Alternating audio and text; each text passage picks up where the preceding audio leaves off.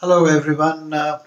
Today we're going to discuss the idea of significant figures or significant digits as it is used in science, in physics, in chemistry, and we'll be discussing about the rules that are to be used for counting the number of significant digits in a reported measured value. Now, in science, why we need this concept of significant figures or significant digits? Let's try and understand this first. Let's say we are asked to measure the length of this marker pen. Now, if somebody uses a rudimentary, a simple type of ruler that comes in our geometry box and measures the length of this marker pen, this person might report something like 6.2 centimeter, as I've mentioned here. Now, if this person brings in a slightly more precise instrument, let's say this person brings in a vernier calipers, and using the vernier calipers, he reports 6.18 centimeter. What we will notice is that this last digit, the 2 over here, has changed. It has become 1. And we have an additional digit, 8 over here. So the last digit in any measured value can change if we bring a more accurate instrument, a more precise instrument. If it is used for making the measurement, the last digit may change. Similarly, if we bring in an instrument that can measure up to 3 decimal places, the same person might measure this quantity as 6.177 centimeter, with this digit again undergoing a change. So the last digit in any measured quantity is going to be uncertain. Science does not permit us to report more than one uncertain digit. For example, if I were to make this measurement using a foot ruler and then I make a bit of an estimation saying that the measured value appears to be a little bit more than 6.2 centimeter. Let's say I estimate visually and say that this is a little more than 6.25 centimeter. So I therefore report 6.25 or 6.26 centimeter based on my estimation.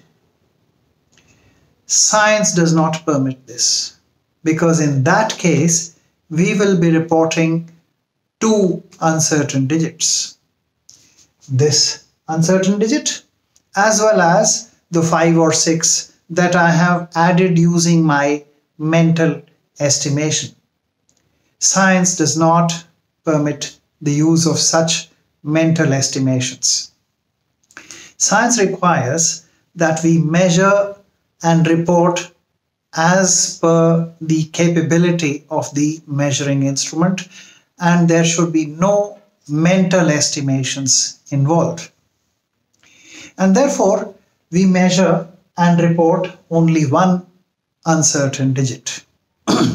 Now, these digits, all the certain digits underlined by green here, and the one uncertain digit together constitute what are called significant figures or significant digits. All the certain digits plus the one uncertain digit, they add up to give us the number of significant digits.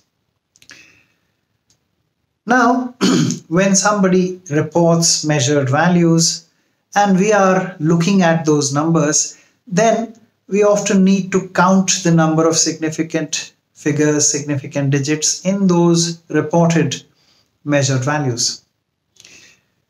Now, there are certain simple rules for counting the number of significant digits in reported measured values. Now, these are very simple rules actually, and we'll be looking at them one by one. The rules for counting the number of significant figures. In any measured reported value, the non-zero digits are always going to be significant. So if we look at these numbers, 4.32 centimeter, then all the three digits are significant. And in the blue circles here, I have noted the number of significant digits. As in these numbers, I have noted the number of significant digits here. 4.32 centimeter involves three significant digits. The first two are certain ones, and the last one here is uncertain. 38.2 meter. The first two are certain and the last one is uncertain, and therefore we have three significant digits. So non-zero digits are always going to be significant. So there's no confusion here. Any confusion, if at all, arises with zeros. So let's have a look at zeros. Leading zeros. These are zeros to the left of the first non-zero digit. These zeros to the left of the first non-zero digit are never significant. In any science, in physics, in chemistry, we never take them to be significant. So this number here has one certain digit and one uncertain digit. And therefore, this has two significant digits. The leading zeros to the left of the first non-zero digit are never significant.